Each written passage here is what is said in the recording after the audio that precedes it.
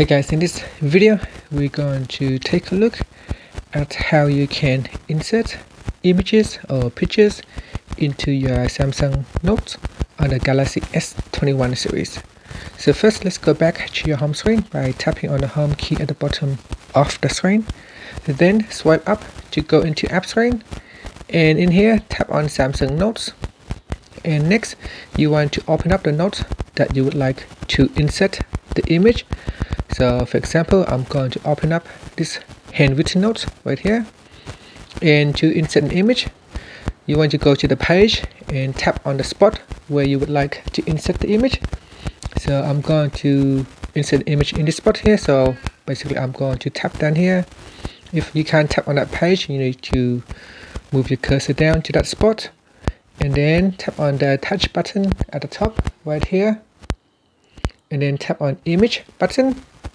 In here you can select your image from the gallery, from my files, or from my online cloud drive.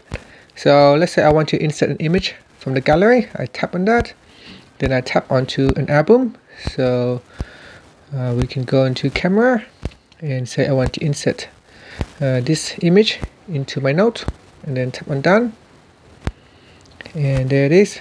This image has been inserted to my page. Now you can also drag and move it to a different page if you wanted to. You can also resize an image by dragging on the resize handle. You can also touch and hold to this red circle button at the top to rotate an image.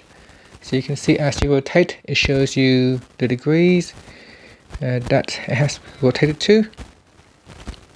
And that's it. So we can resize, we can rotate, and we can move an image to a different location in your page. And that's it. And that's how you can insert an image or a picture into your note. Now you can, once you tap on an image, you can choose to cut, copy, paste, delete, or crop. If you want to crop an image, you can do that too. And you can see this is what it looks like after you crop an image.